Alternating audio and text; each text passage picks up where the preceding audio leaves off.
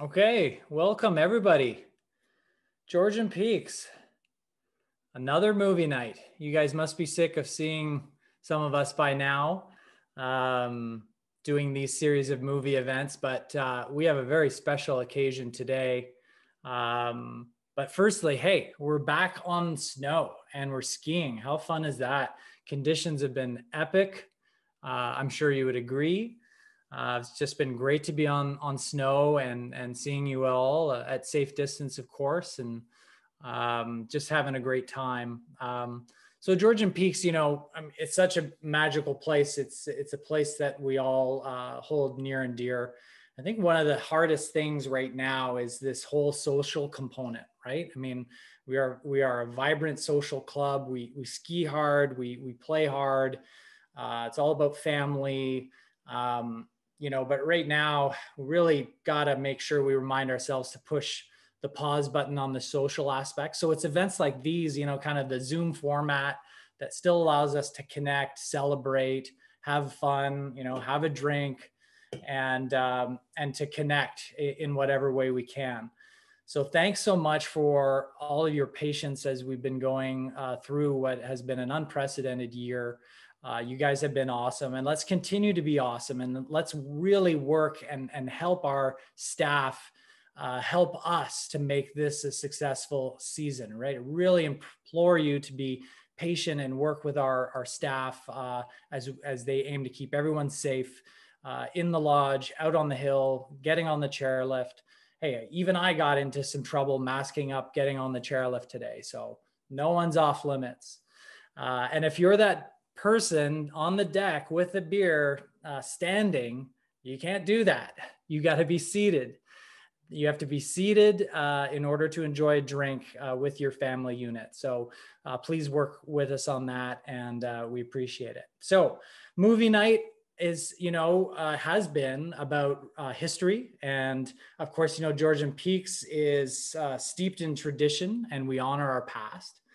And today commemorates 60 years ago today that the Hive Invitational Giant Slalom was hosted on our hills, specifically on Thunderhead and Thunder Run.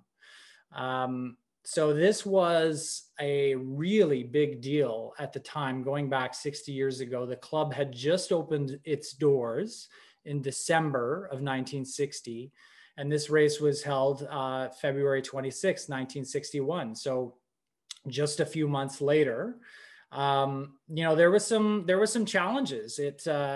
But interestingly, it hosted some of the best racers in the world, like really big racers. So we're going to get into that in a little bit. But what I would like to remind everyone is that this was probably one of the first early examples of our community, our Peaks community, coming together and working through adversity to make something really special happen. Sounds kind of like this year, 60 years later, but just kind of different contexts. So joining me on tonight's call and movie presentation is Sonia Hamilton, and she's the co-commissioner of Adult House League, alongside with my brother. And we also have our head coach, Commander-in-Chief on ski racing, Thomas Senk. So guys, 60 years ago, we hosted this race. I mean, we know we've heard some of the stories about the challenges, right? Like there was a real lack of snow. Sonia, what are some of the things you've heard through your circles? Yeah, so I mean, the weather is certainly the first thing, and the conditions is certainly the first thing that everybody mentions. If you can all have a look at my background here, this is actually a photo of the lodge in Georgian Peaks in early 1960s. And from what I hear, the conditions on the day of the Beehive event weren't much different than what's in the photo. So I think, a lack of snow was certainly a huge issue. I think that the other major resounding theme that I've heard from so many people is the resilience of the team and the courage it took to actually put on a world-class ski event at a brand new club that the planning process would have started well before the club had a single operating day, and that our founders found not only the courage but the energy to go on and plan this event. It's I definitely wouldn't call it a soft launch of a brand new Right. club. So yeah. So as I understand it, they raised a purse of $3,500 for the race, for the winners, to attract the talent. Yeah, that's right. And I mean, I think that largely was sponsored by Beehive corn syrup, which the three of us have brought a sampling of, that we will talk about a little bit more later. But yeah, the $3,500 purse, and remember that's in 1961 dollars. So in today's dollars, that's a lot of money. Yeah, because first prize was $1,500, in 1961. Yeah, $1,500 in 1961, and just with a little bit of research, in 1960, the average household income was $1,700. So that sort of gives you a sense of how big that first prize really was. Right. Yeah. Crazy. So they put a lot of, they organized a purse. It attracted talent, and there was this massive kind of weather issue, right? I mean, I can only imagine the stress leading up to the race as they had planned this. And as I understand it, they had to more or less have snow brought in and dug out of the bushes. I had heard that they had used coal chutes that they use for mining in order to dig and move snow, and basically organize a swath down the run that was like 12 feet wide or something to that effect.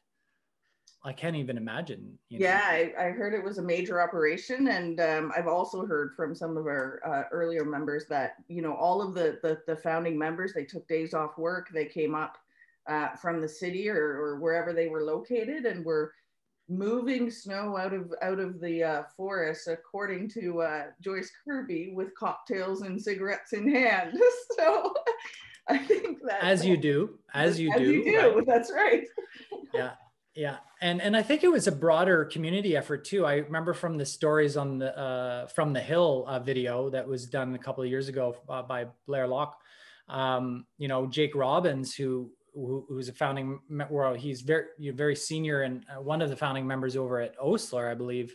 He said that everyone went over to the peaks for this. Like, it was a community, like broad community. Everyone came over, everyone pitched in. So I think it's super cool. Yeah, very cool. Super cool. Yeah. Yeah. So, when you look at the track, that's going to be the cool part of this video, just to see the amount of work that went in to put possibly about a foot of snow in the track, right? About 15 feet wide. Is that what we established there? Maybe something like that. Yeah. And what I understand too is it had been rain and it had been very mild, and then overnight flash freeze, like overnight for the race, flash freeze. So it was kind of like, it was just an ice rink basically. So that gives us an idea of kind of the, the terrain and the race and the challenges that, and like I say, that kind of the community work that went into making it possible, which I think makes it ultra special. Sonia, what did you learn about the racer profiles? Because this really did attract the best in the world. Like, this was no Mickey Mouse kind of lineup. No, not at all. And in fact, it attracted the very best in the world. So having done a bit of research on the start list, I mean, it doesn't get any better than the people that came to the Beehive race. So, for example, in Kitzbühel, there's a group called the Kitzbühel Wonder Team. It was a group of 6 guys.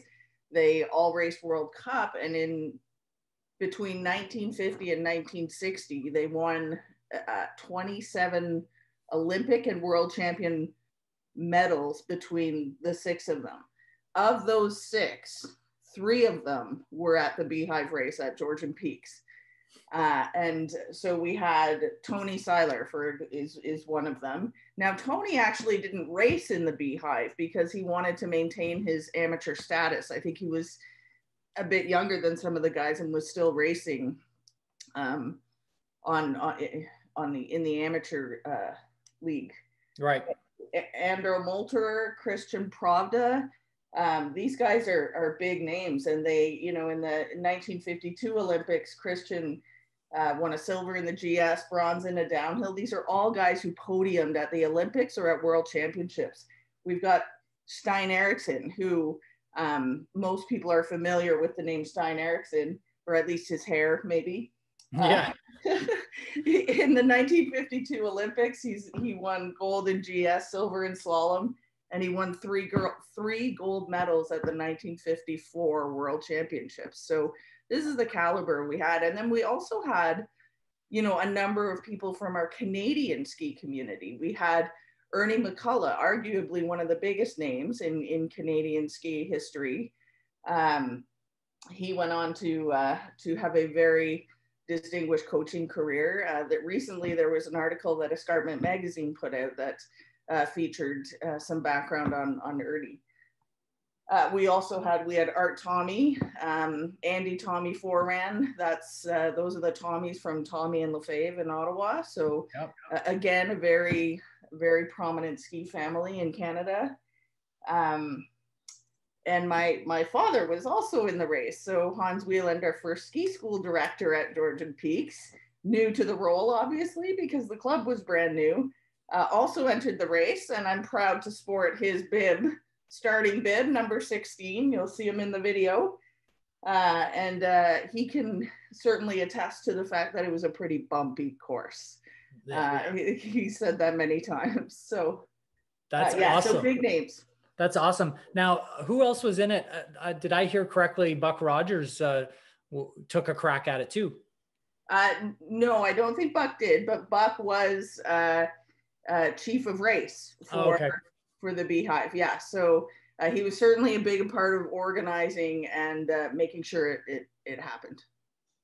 So Tomas, that would be like, you know, if I was a ski instructor, which I'm not, I should not be either, but that would be me like, well, I'm going to race with Marcel Hirscher and Beat Foyts, and yeah, I'll have a go. Yeah, it wouldn't be easy. That's for sure. You'd be humbled pretty quick. I think so. Yeah, absolutely. So that's awesome, Sonia. So Tomas, you've seen the video. Tell us a bit, like, I mean, this is antiquated stuff. I know that, like, but talk about the course set and what you see in terms of the conditions and the safety or lack thereof. Well, things have come along quite a ways in 60 years. You look at the course there, 15 feet of snow, roughly about 6 to a foot feet. Now you have to have full snow control, 40 meters wide, fencing. I think the safety feature back then was frozen hay bales and whatever could stop you. And maybe a cocktail in the toboggan as they take you down. Maybe, but it's just interesting to watch the technique and look at the equipment they had and how they were able to maneuver that stuff. That's the cool part in all this.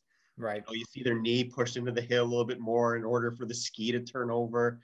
You see when they put a couple of delays in there that go right through the bush with a nice, it looked like, I don't know, maybe 15 feet wide. So it's really cool to see the hill. They're going in and out of the ditch because there wasn't much snow. Nothing was flat.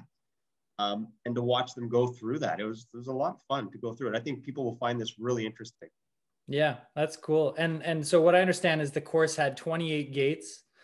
And I think there was a few double or triple delays, like, they're traversing all over the place, and some closed panels too. Like, you don't see that in GS anymore, like the closed panel GS. Not as much as they used to. I think they were just trying to figure their way down. So They came down Thunder from what it looked like and over to the bottom of Bay Street, then over to Champlain. That's kind of, I think I'm right, Sonia, with that type of course set. And I think back then there was a few little alleys where they had to sneak people through. It wasn't as wide the whole way down. When you see the video, you can see that the Thunder's pretty wide, and but as they come down to now Lower Rogers, and then over to Champlain, they kind of zig through the bush there a little bit and they're using the delays and the closed gates to make the racers go through there. Yeah. So imagine there was a lot of inspection as they were going through there to see who had the best line. Yeah, no, for sure. Yeah. Yeah, I took a run or two down Thunder and Thunderhead today, this afternoon, and I was mindful of that. 60 years ago, these guys were, you know, risking it all heading down, and certainly conditions today would have been welcome, I think, versus what they dealt with. You know, that very much looks like Sonia's background right now. Basically, no snow. How are we going to do this? So why don't we show the movie? I'll show it now, and then we can kind of regroup. And I'm sure there'll be a lot of chestnuts that we can dig up and talk about. And for some of you that haven't seen this, and you kids too that are fans of racing, you might have a laugh because, you know, 60 years. I think as you're watching this, what it will have you think is, what are people going to think 60 years from now when they see my video of me skiing?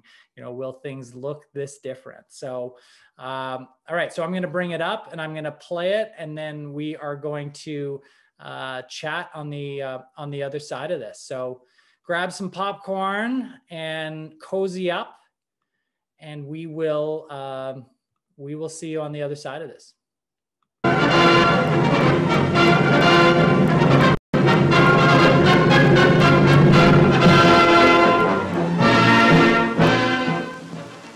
Hive Golden Corn Syrup presents the first professional Hive Giant Slalom, being held at Georgian Peaks, located on the southern shores of Georgian Bay, between the towns of Collingwood and Thornbury in the province of Ontario, Canada. This is the first race ever scheduled where the greatest names of the skiing world will compete for more than $4,000 in cash prizes. The race will be held on Georgian Peaks' famous Thunder Run, 3/4 of a mile long and a 770-foot vertical drop. Entered to compete in the Hive Giant Slalom are such world-famous names as Austria's Tony Spies, Andro Motorer, Christian Pravda, Norway's Stein Eriksen and Sigurd Rockney, Canada's Ernie McCullough, and a host of other top names from the United States and Canada. This is truly the first time that the great names in the world of skiing will compete for cash prizes. Excitement is running feverishly high among the competitors and the 10,000 spectators who have turned out to witness this great event. The forerunner is on the course. Andy Tummy of Ottawa, and former Canadian Olympic and FIS skier and holder of a number of Canadian championships.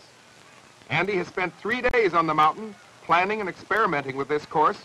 He finally settled for only 28 gates in the 3/4 mile run, a smooth, fast type of course, looking deceptively easy, featuring a great deal of rhythmic skiing. But woe to the competitor who gets slightly off the required line, because he will be in trouble.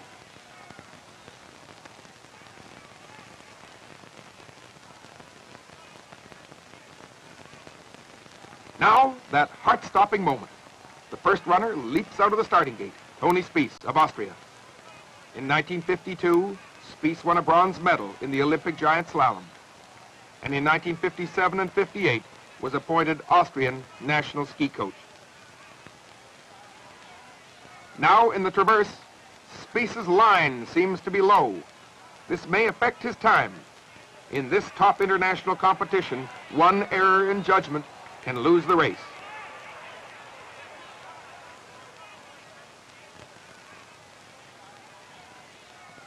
Everybody waits for the first official time. It's 55 8/10 seconds. And now Christian Pravda, one of the greatest Austrian racers and dominant figures in ski racing in the last 10 years. In the 1952 Olympics, Pravda won a silver medal in giant slalom and a bronze in the downhill. In 1959, he was winner of the National Giant Slalom at Squaw Valley. Pravda holds permanent possession of the prestigious Harriman Cup, winning it 3 times in 1953, 56, and 59. He skis so effortlessly that he appears to be having a slow run. He took the traverse high, and he was able to tuck into a good racing crouch.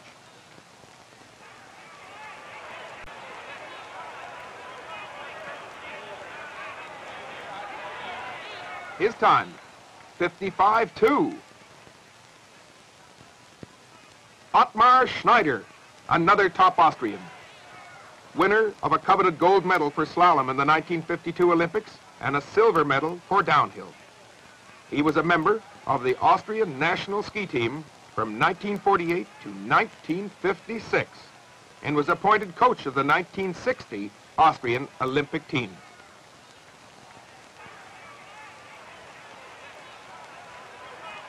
His speed is deceptive. Notice, Schneider doesn't get into a real crouch while crossing the traverse.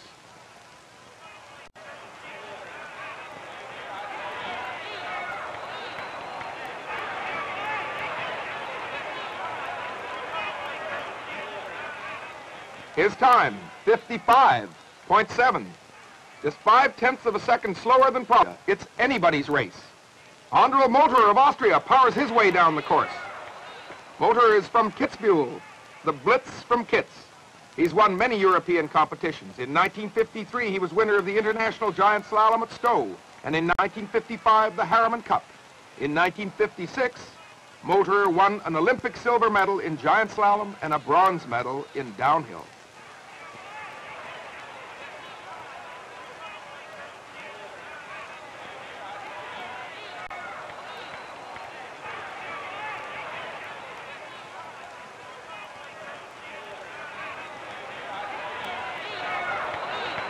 This looks like a fast run.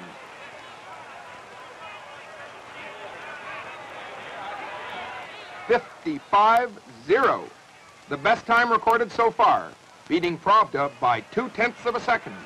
And now the breathtaking Stein Eriksen of Norway, winner of a gold medal in the 1952 Olympics in giant slalom and a silver in slalom. He won another gold for the combined.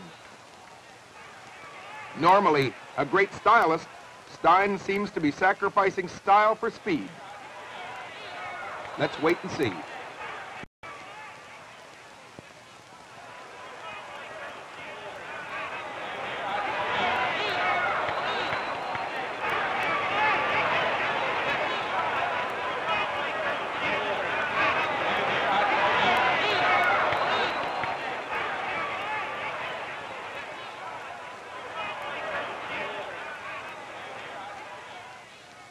Eriksen's time, 53 8/10 seconds. He beats Motor by 1 2/10 seconds for the fastest time in the first run. And now Ernie McCullough of Canada, the emotional favorite, coming out of 7 years of retirement in competition. He's down.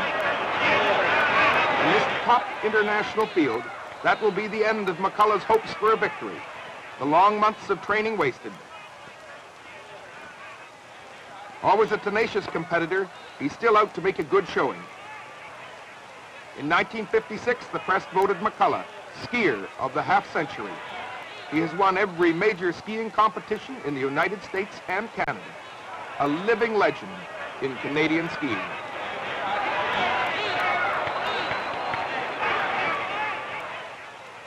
Here is Ernie McCullough's disastrous fall in slow motion.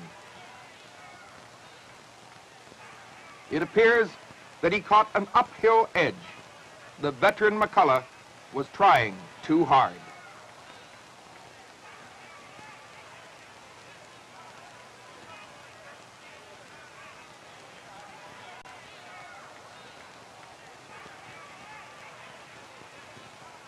In spite of his spill, his time is a remarkable 59 6/10.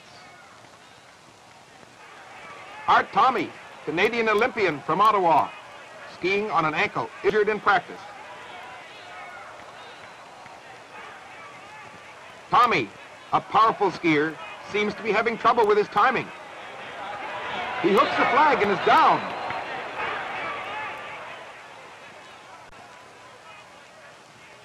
The ski patrol to the rescue.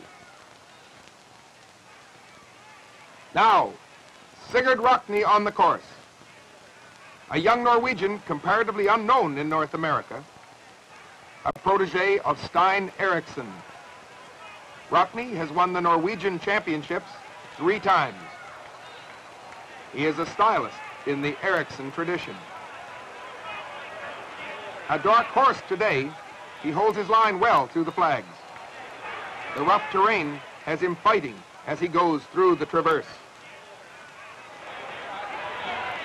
The best time so far in the first run, Eriksen of Norway with 53 8/10, followed by Motor of Austria, 55 even, and Christian Pravda, 55 2/10. Rockne's time puts him in 6th place in the first run. Franz Gobel, a silver medal winner for slalom in the 1948 Olympics. He learned his skiing in St. Anton in the Austrian Tyrol.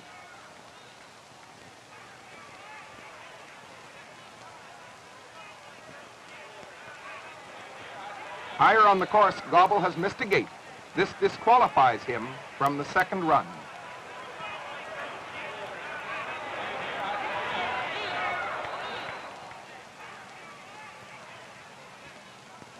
Johnny Fripp, the great Canadian racer from Ottawa, former coach of Canadian FIS teams.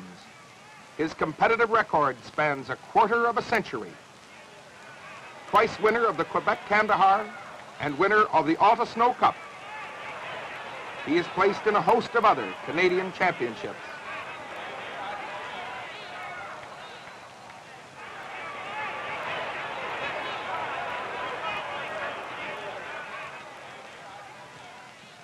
Hans Eder, a former member of the Austrian national team, and now a resident of Toronto, Canada. Eder is one of the few recognized four-event men in the world, being at one time the top jumping and cross-country competitor from the Alpine countries.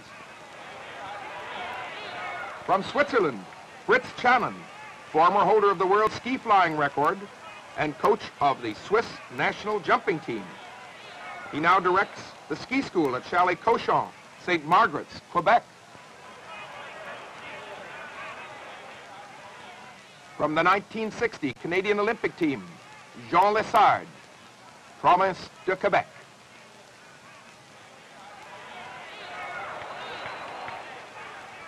From Owen Sound, Ontario, former Canadian FIS team member Jim Georges, a member of the famous Georges skiing family.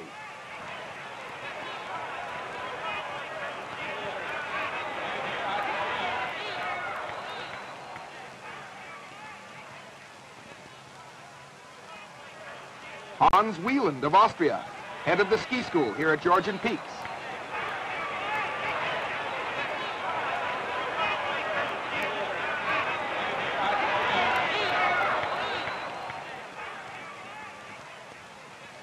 Bill Irwin from Fort William, Ontario, many times Western Canadian champion. He represented Canada at the 1948 Olympics.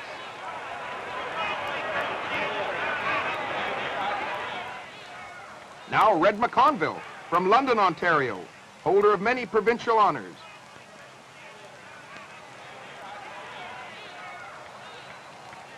Red is late on his turn. He's down. A very fast recovery. McConville was formerly a ski instructor at Mont Tremblant, Quebec, and he's putting on a sterling performance today.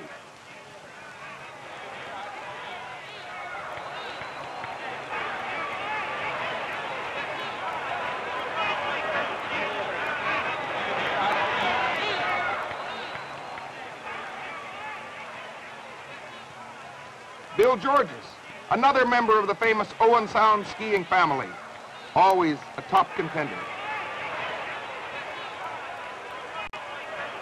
He is followed by Edward Popovich from Windsor, Ontario, who does most of his competitive skiing in the highlands of Michigan.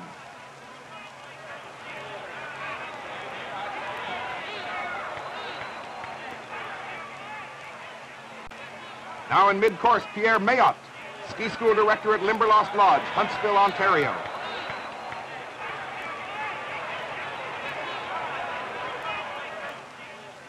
Here's Paul Williams of Cadillac, Michigan, and holder of United States Midwest Championship.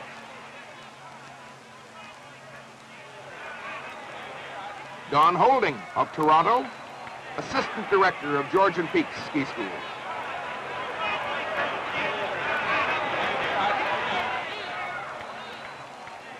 And the last contender of the first run, Mario Fontana of Windsor, Ontario.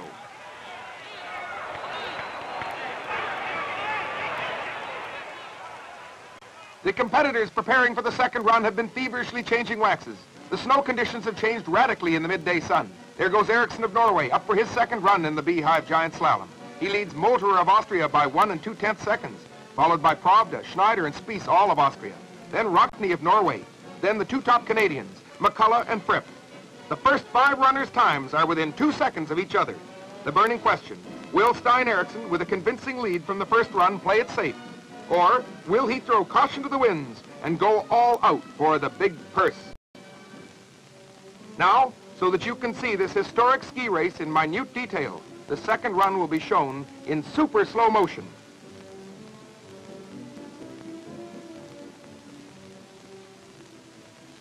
Spies is off.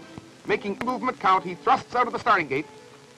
One of the all-time great Austrian racers, Spies is at his spectacular best in this second run.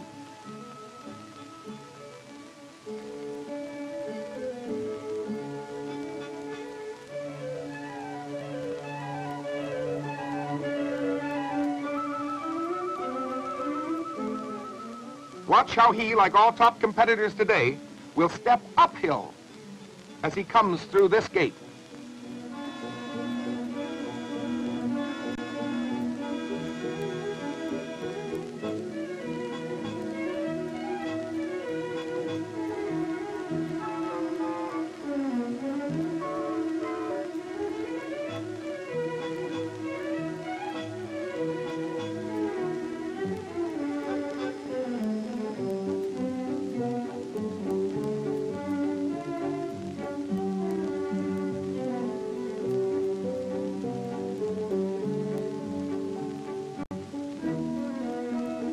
Spies is now an instructor at Aspen, Colorado.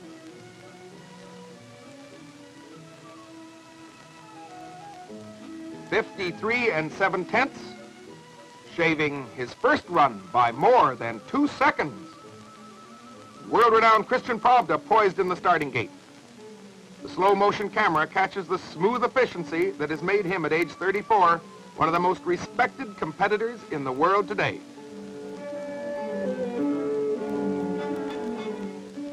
Pravda is now teaching skiing at the Sun Valley Ski School in Sun Valley, Idaho.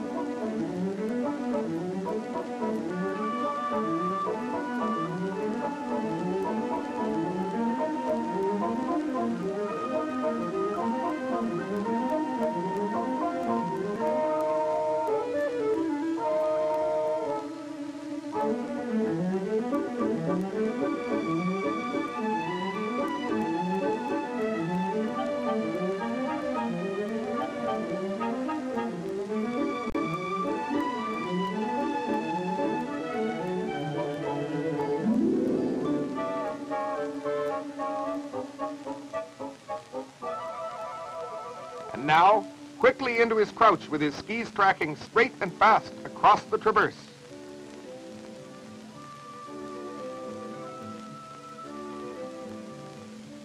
His time, 53.4, almost 2 seconds faster than his first run.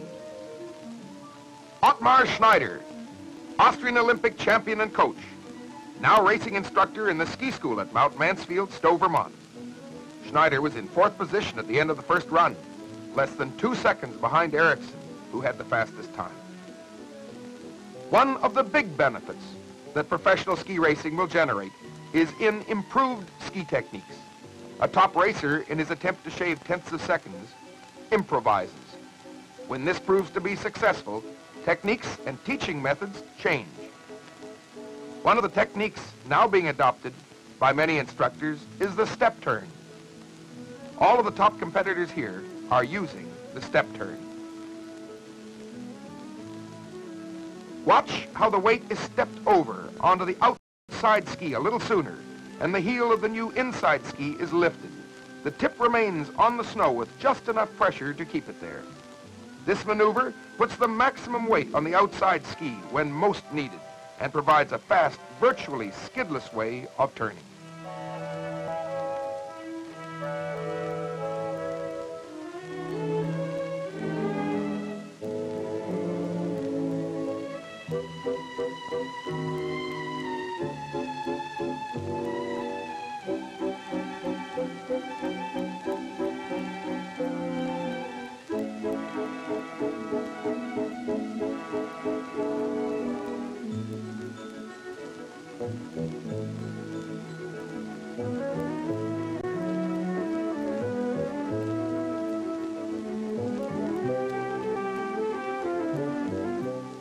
52.9.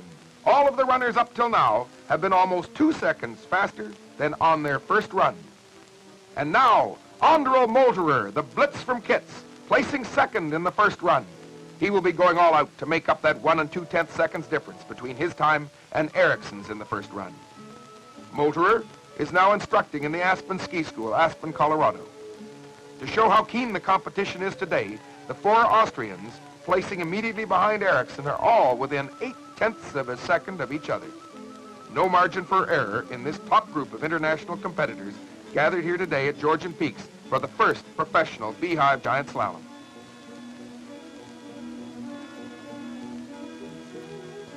Watch how the step turn results in a positive weight shift. The stepping motion is a natural and faster one and simplifies body movement.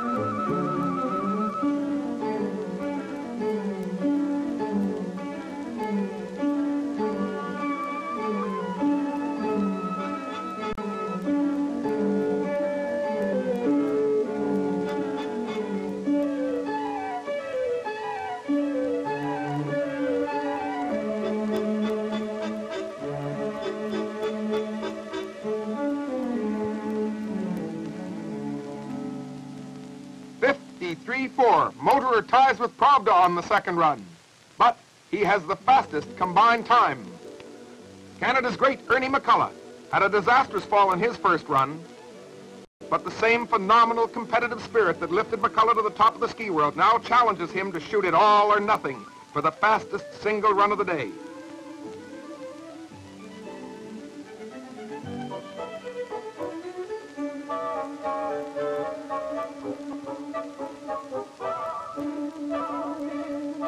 He's down, but he's up again quickly.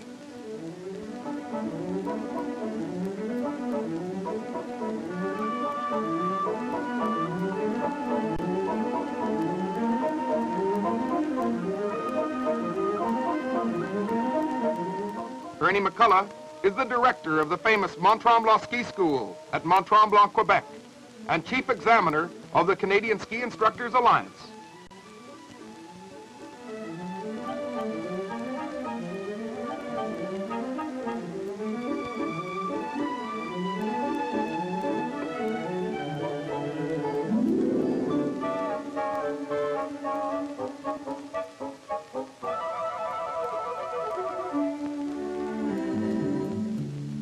McCullough's return to competitive skiing after 7 years of retirement pays off in the veterans class.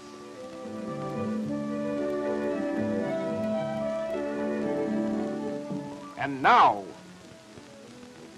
the winner of the first run, the incomparable Stein Eriksen of Norway.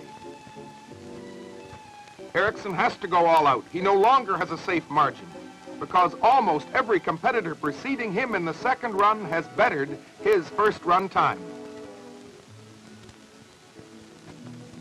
It has been said that most champions skiing on a crowded hill are indistinguishable from the crowd, but not Stein.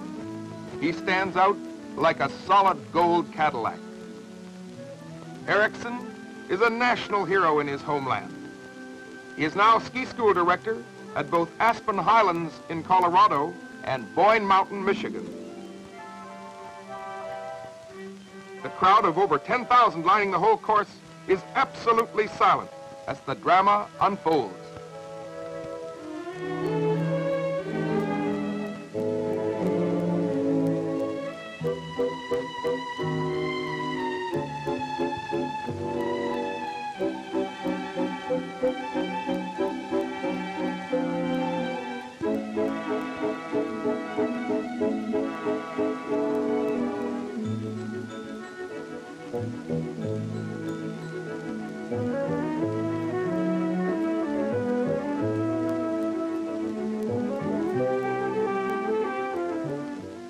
Ericsson is pouring it on all the way down the course with all the daring and confidence of a true champion.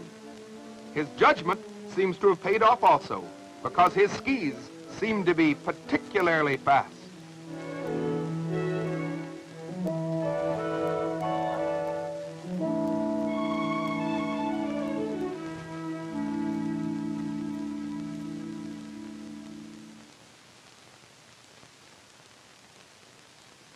Ericsson's time, 52.3, the fastest time of the day. The race is over. The officials are totaling the times, and the crowd gathers for the prize giving. On hand to congratulate the winners is Tony Seiler, winner of 3 gold medals in the 1956 Olympics and the FIS World Championships in 1959. And Miss Beehive, also Lauren Gray of the St. Lawrence Starch Company, sponsors of the Beehive Giant Slalom. The makers of Beehive Golden Corn Syrup sponsored this historic ski race because of its close association with athletes in all sports who use this great energy food. Ernie McCullough, who in spite of a bad fall placed a remarkable 7th overall and first in the veterans class, receives a check for $600. Sigurd Rockney of Norway, who placed 6th.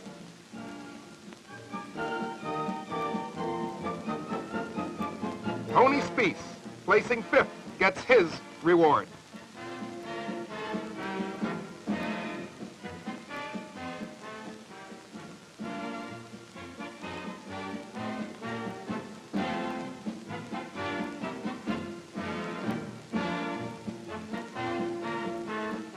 Christian Pravda in a tie for 3rd place with Ottmar Schneider.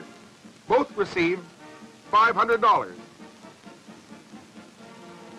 Pravda and Schneider were just 0.2 of a second slower than Andro Molterer, who takes a well-earned 2nd place and a purse of $800.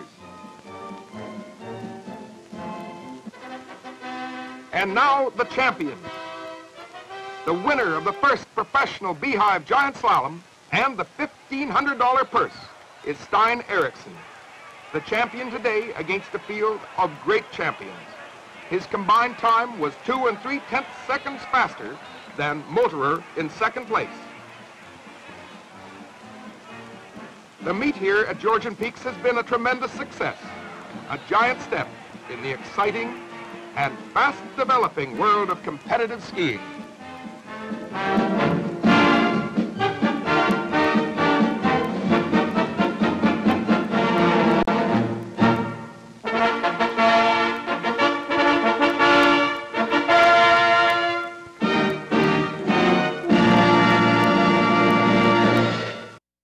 So, you know what has not changed in 60 years? Well, the terrain hasn't changed. The hill is still the same, Thunder Run, and Georgian Peaks still puts on great races, right? I mean, even just as recent as last year, we had the NORAMs, and it was just epic. Like, we just delivered on all fronts there. And another thing is, we didn't talk about the crowds. I mean, there was between 8,000 and 10,000 people there reported. So everyone came out for this historic event. So now we got to observe a few things. And Tomas, I got to ask you, so like, race technique and stuff, what do you think, what comments would you share? And what did we learn by going super slow motion in that 2nd run? Well, there's been a lot of buzz going on about the step turn. What my recommendation would be, if you have to do a step turn in this day and age, you probably got a little bit too low, but it still could be effective at some point. So, but overall, you watch these guys and the equipment they're using and how they're able to hold an edge, and the technique they're using. It's pretty cool. You see a lot of things we're doing today. The one thing I do want to mention is something hasn't changed. It's 100% on the outside ski. They talked a little bit about that. Still very much today. You saw a lot of double pole plant in there. I don't know if you guys noticed that. So we still use that for a little bit of timing and pole planting as well. So you know what? There's a few things that are similar, except for the equipment and the courses and everything else. But it's cool to watch and how things have evolved so much over the years. What do you think, Son? Yeah, I mean, it's great to watch. I love the technique. One thing, you know, as an observation on many of the racers is not all of them are wearing goggles. Some of them are. My father, for example, had goggles on his head, but it appears that he forgot to put them down in the first run. So I find that a bit interesting. I'm not sure how we'd get away with that today. So yeah, so was this back in the day where goggles were slow? Is that what I take away from this? I think they might have been slow, yeah. Yeah, there were some good goggles too, because I think it was Christian Pravda that looked like Hunter S. Thompson with the yellow blue blocker kind of goggle. I'd kill for those goggles. I mean, you know. Yeah, and then the ski poles. I mean, I think I could get at least a half second on my time with the doing the pole flick at the finish line with these 5-foot ski poles, right? Yeah, it's crazy. I agree. I think that's the key there. They get across the finish line before anybody. You got an extra meter there. Yeah, exactly that. Yeah. Yeah, but you can certainly see the talent in the group, right? I dare us to have a retro adult house league race and everybody wear the equipment that those guys were wearing and see how we'll do.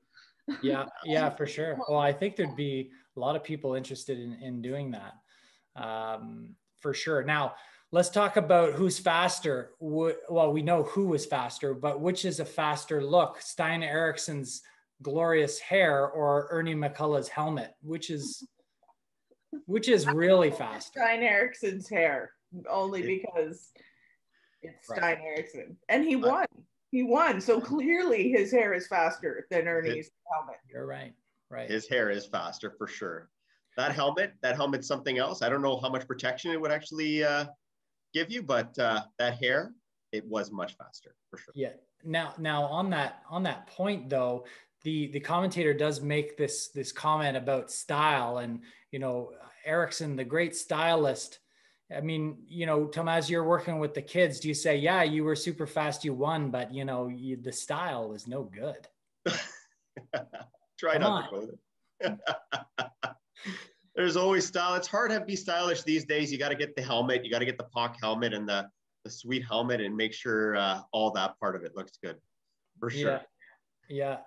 And I wouldn't want to be trying to maneuver those skis though. They look like battleships. I can't imagine. Even the weight of it right here, when I'm looking at this binding and everything else, like it's just, I don't know how they bent it. No idea. Yeah, the other thing I was going to bring up is just that I don't know about you, but when I think about music that I want to hear in my head when I'm racing, it doesn't sound like this.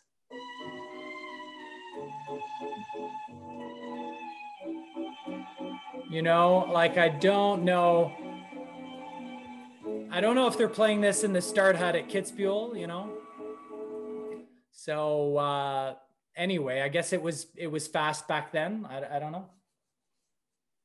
Right? Yeah. I guess the other thing I would add too am I learning now that Giant Slalom is actually pronounced Giant Slalom as the announcer did there? Yeah, I think that's evolved over the years. So slalom is, that's the faster term. Right. That's how long ago it was.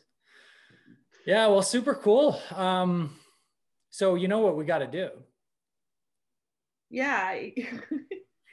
Just a couple more things I just wanted to, kind of mention and as observations. I've heard a few different stories from some of our GP60 members and their children. We've had resoundingly everybody talks about certainly the weather, which we discussed before. My understanding is Don and Ruth Campbell, for example, had a party after the race and invited some of the racers over in true Peaks fashion. So I would say that's something that has not changed in 60 years. We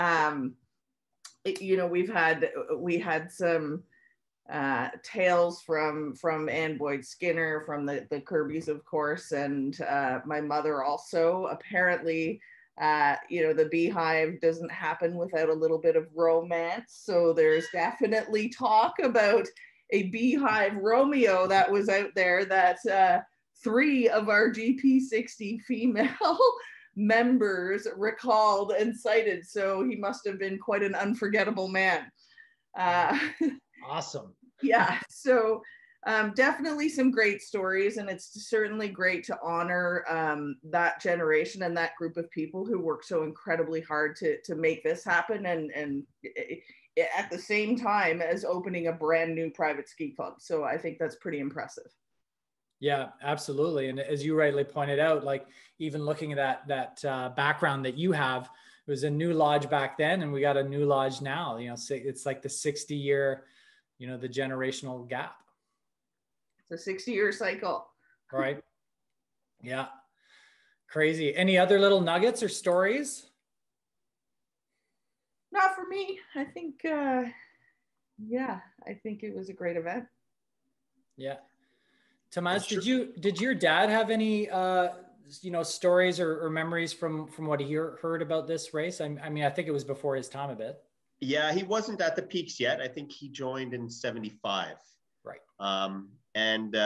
But the one thing, his takeaway, I think, from Tony Spies is, if anybody's been with Marian, they know they're doing Spies. Doesn't matter how old.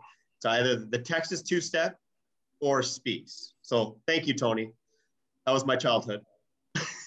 Yeah, right. Yeah, we all did a fair bit of that. And so now you can put a face to the terrible exercise. Yeah, that's right. Right. That's right. Well, good. So what I'd like to suggest is, as the commentator rightly said, apparently this stuff, the Beehive corn syrup, is breakfast of champions, basically, or this is like the old Red Bull. Because they said that athletes in all sports use this great energy food. So I think what we should do, just like some of the participants, is maybe have a little taste. What do you think? Let's do it. Cheers. Guys ready? Cheers. Cheers. Oh, dirty. Good Lord. All right. Wow. Delicious. Yeah, that's pure calories. I'm gonna have to remember to bring this to our adult house league races so that we can maximize energy on course. I think they'd be pretty happy to know 60 years later, from sponsoring a race at Georgian Peaks, they're still getting a plug. Although I don't know about that. So listen, thank you everyone for dialing in. Thank you, Sonia and Tomas, for comments and joining alongside me for, what's a historical day. And I think it's not just a race that happened a long time ago. I think it's acknowledging the history of the club, back at a huge, point in time where the club was just getting up and running and developing its family and understanding what that family looked like and what community meant. And then, not dissimilarly, having to overcome, some challenges to make things work. That's exactly where we're at today, right? So let's persevere. Let's make this work. Is my ask of you. And Peaks is a special place, and we're going to enjoy it years to come. And let's celebrate 60 years of skiing at Georgian Peaks, and hope to see you all out on the hill this weekend. And want to really thank you all for dialing in for this. So thanks, and be well, and we'll talk soon. Thanks, everyone. See you, everyone.